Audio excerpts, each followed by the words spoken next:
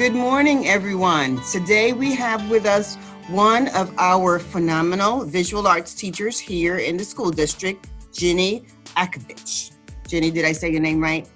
Yes, thank you. And welcome. Welcome to our morning show. I feel like a radio hostess here.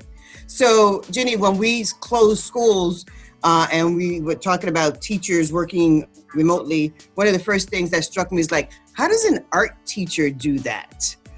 So I wanted to know what are your successes, some of your successes that you've had during doing art education online, and then we'll talk about what has been some of the challenges.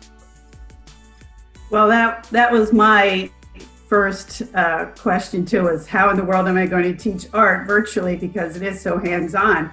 And I didn't know what kids had at their homes, you know, as far as materials and all. And then as I thought about it and started working and collaborating with some of my colleagues at Linda Hernandez and Tiffany Davis and Jen Ashcroft, we decided we needed to come up with creative ideas like the pictures that I shared with you on how students could do things at home with stuff they had in their houses and maybe work towards more like art history and art responses. And the students really did an awesome job where we came up with some lessons that they could just find objects in their house and go from there. And they honestly nailed it and did a great job. And I was astonished at what they accomplished.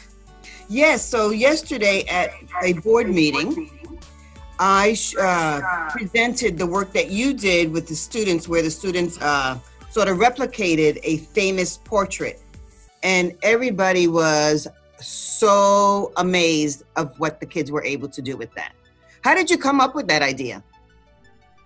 Well, actually, we saw it on the, I saw it online somewhere at the National Gallery of Art had put something out, and people, families at their houses were choosing portraits in their gallery and recreating them. So then talking with my colleagues, we decided, well, let's choose some portraits that we think the kids would be interested and engage and that they could still do at their homes.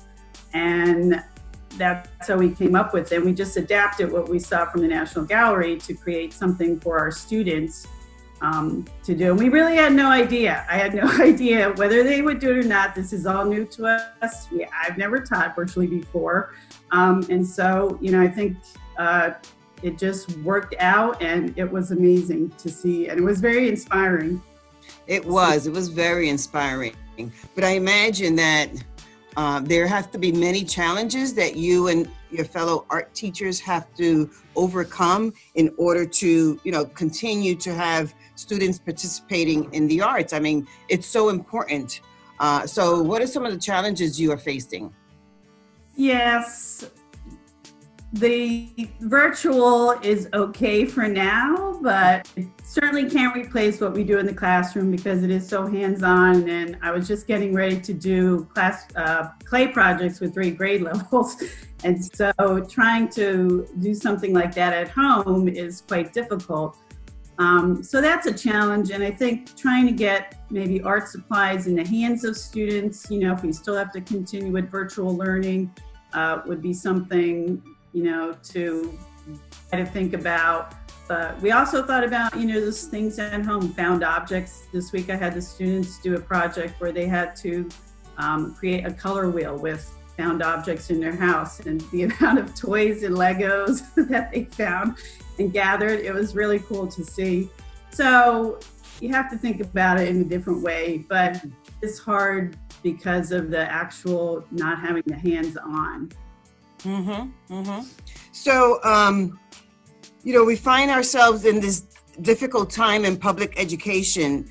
What role do you think arts education and educators play during the pandemic schooling?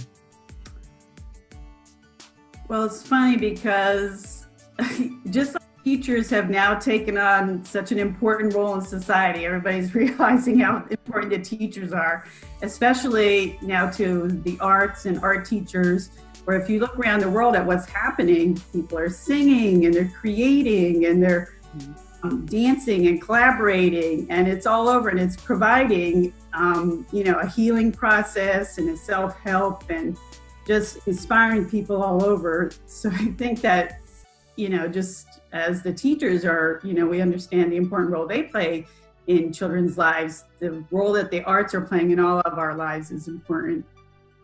You are so right. It is healing. When you see pictures of artists all over the world trying to support their neighbors and our essential workers, and it's often through the arts. So yeah, thank you for that.